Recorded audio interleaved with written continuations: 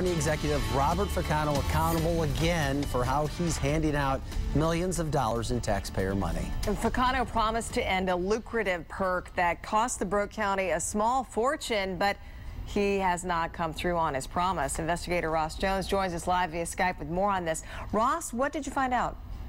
Well, Vic, Alicia, good morning. Wayne County government may be broke, but that has not stopped them from spending money like it's the good old days. The story we did last night was about a perk that's called the 5-to-1 match. It paid Bob Ficano and many of his appointees $5 for every $1 they put towards their 401k. After we exposed the severance about a year and a half ago, Ficano said he was going to end the perk. He said it was too extravagant.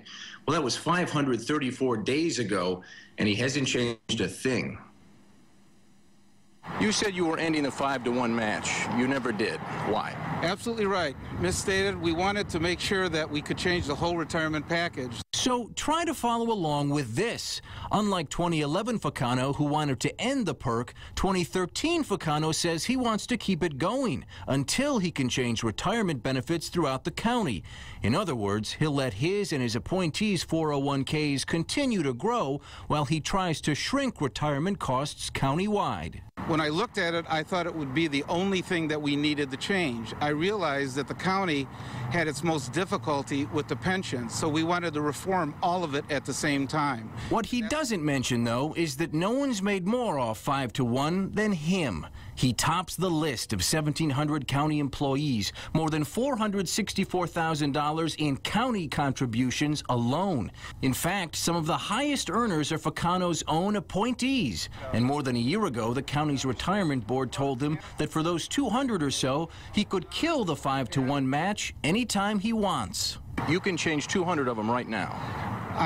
We want to make it across the board because the 200 are the only ones taking the 10% pay cut right now. He's lying. Ficano should know better than to say that, says Union President Joyce Ivory. She and about 1,500 county employees are stomaching 10% cuts. Hopefully that's not news to the man who put them into place. My members lost homes, cars, everything. So what has been the cost of keeping the perk around for the last year and a half? Well, by our estimate, it has cost the Broke County about $2 million more.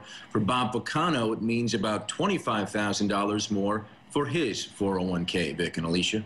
Certainly some enlightening information there, Ross. Also coming down yesterday, big news regarding Turkia Mullin. Is there any surprise in your investigation and your experience in this case that the arbitrator said that she basically won and awarded her $700,000 from the airport?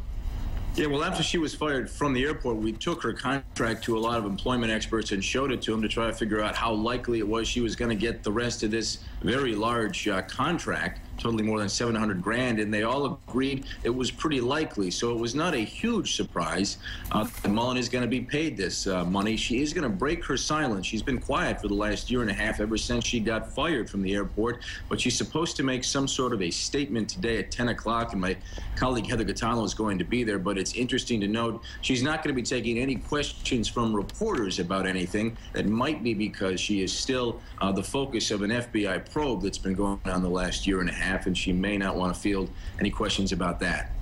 All right, Ross, we appreciate it. At least we're going to hear from her from the first time on everything that has gone down, Ross.